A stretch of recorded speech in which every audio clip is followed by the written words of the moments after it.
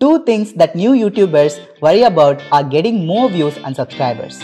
What if I tell you these two can be driven with a straightforward trick? Hi, this is Praveen from PicMaker.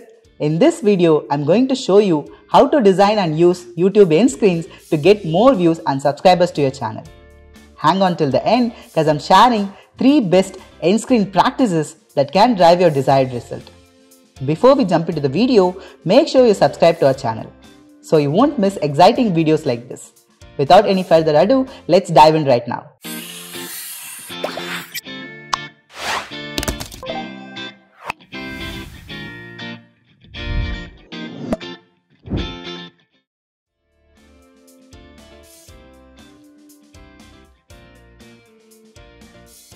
I don't want to bore you with the definition. In short, an end screen is something you can add at the end of your video that suggests to your viewers what to do next. It can be to watch other videos on your channel or a playlist or invite them to subscribe to our channel. Now that you know what is an end screen, let's see how to design one.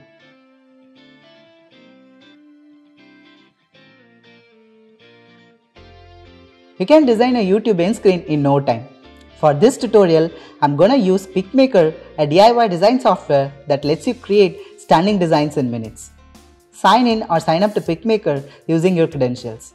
You'll be landed on the dashboard decked with professionally designed templates. Use the search bar to find the right YouTube end screen templates. Here we have different templates to choose from. Ask yourself what you want your audience to do after watching your video. Do you want them to watch your previous or the next video? Are you going to feature a playlist that can help them to watch more? If your idea is to gain more followers, you need to choose a template with a subscribe circle. I'm going to choose this template to customize. As you can see, you can customize every single element in this design. Change the text, color and background based on your interest. To download this design, click on the download button at the top right. There's no download limit for our starter and pro plan users. They can download in JPEG, PNG and PDF formats. Upgrade to the starter or pro plan to have more download options. Once you downloaded the design, import it to your video editing tool. I'm using Premiere Pro. No matter what your video editing software is, this process is the same. Add the downloaded end card design at the end of the clips. The duration of the end screen is up to you. We recommend having it between 5 to 20 seconds. Export the video in your desired format and upload it on YouTube.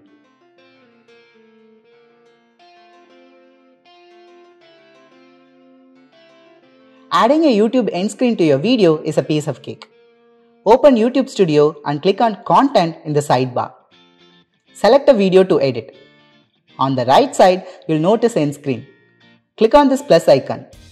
As I said, you can add a special video, a playlist, subscribe button, or link it to your other channel or an external website. If you'd like to gain more followers, it's best to add a subscribe button.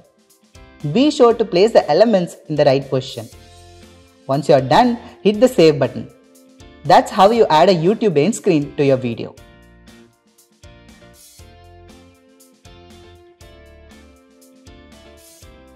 Since YouTube end card plays a vital role in boosting views and subscribers, you need to follow these best practices to get the most out of it.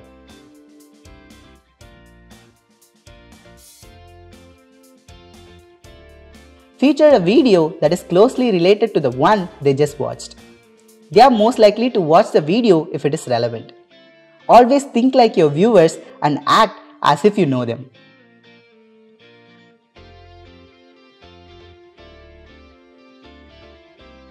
Use call to action like subscribe text on your end screen. It's better to verbally ask them to watch another video or subscribe to our channel. It's always better to ask than assume that your audience will watch your next video.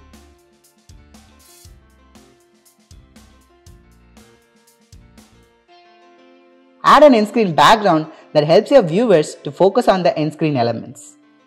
Avoid messy backgrounds that may merge with your existing elements. Viewers tend to skip your end screen if it's cluttered and not appealing. Hope you enjoyed the video. Hit the like button and never forget to subscribe to our channel if you don't want to miss the upcoming tutorials. Thanks for watching. I'll catch you in the next one.